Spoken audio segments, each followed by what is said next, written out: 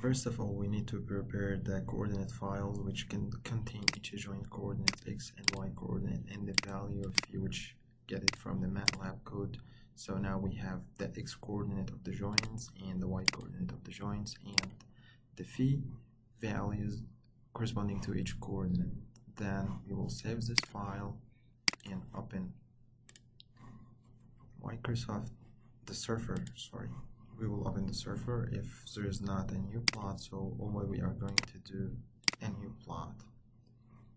First of all, we will go to the home and add grid data, so we will bring this file, which the Excel file I have, which is to surfer. I open this file. He will ask me column A contains x coordinates, yes, column B contains y coordinates, column C contains the z coordinates, which is the phi values. Then I said okay, we'll read the file, give you a report, close this report, you don't need it. So we will transform this Excel file which had been read by the surfer to a contour map. Yes, this is the file that has been transformed, which becomes from Excel to surfer. So we will open it as a contour. So this is the contour lines. So what we need is just to remove this part from the contour lines.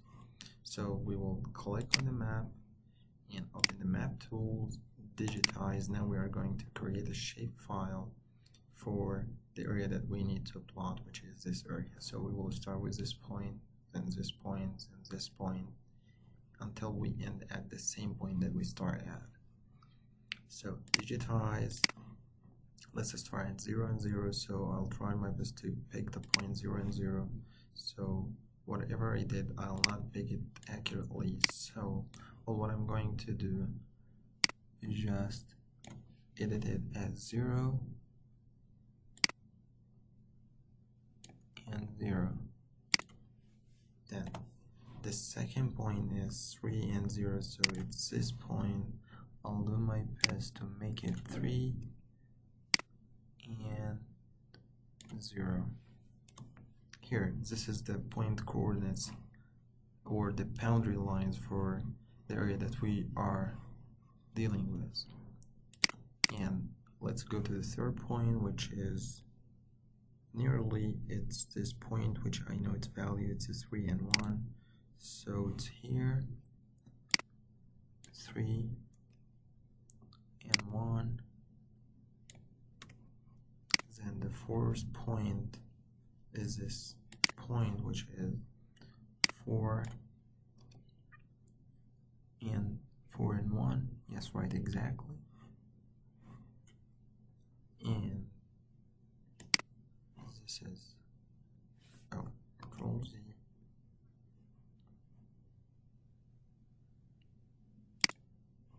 Okay. Control Z here. This is the point. I ended at 4 and 1, so this is the second point. Let's click digitize. Yes, I ended at 4 and 1, so the second point is 4 and 2. Oh, it opens another file. I need it to be in the same file.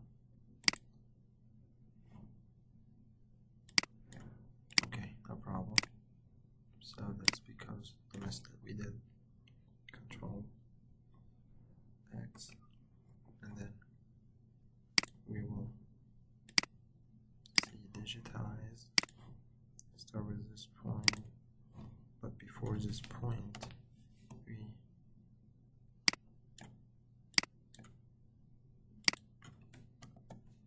are going to put the 4 that we did. So this point is 4 and this point is 2, so we got the coordinates of this point. Then go, just don't forget to click enter to go to the 6th point, which is this. Don't mess up that like the last step we did. So here this point is 0 and this point is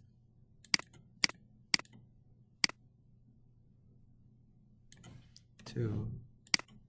And this is the last point, which is 0 and 0. So we will go back to 0 and 0, just copy the same point here and put it here. So we have 7.1, 2, 3, 4, 5, 6, 7. And we will save this file. So let's save it as field finite element and save it. Close this, and let's do something at grids. So we will pick assign no data, and we will choose the file, the original file that we have, which is toSurfer, and we will pick here no data polygon, which is this polygon. But you will ask me a question: there is a data here, but there is not a data in the part that we subtracted.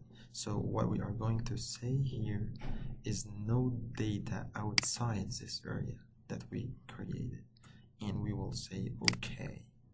So a file is called outGrid has been assigned to no data. So what we are going to do is just plot the contours in this area. So we will go to the map.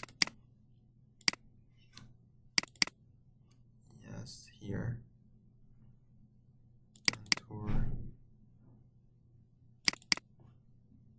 Yes. This is, we need to make it just as contours. So we will open another file here. Project. So we will go, this is our new map, this is our old map, so yes, here's this file. So we will change this from toSurfer to the file that we just created, which is this one, out. Let's open it, and let's remove this, and it will be like this. If you put the color map, so it will be like that. So now we remove the data which is here. So this is our contour lines of phi. That's all.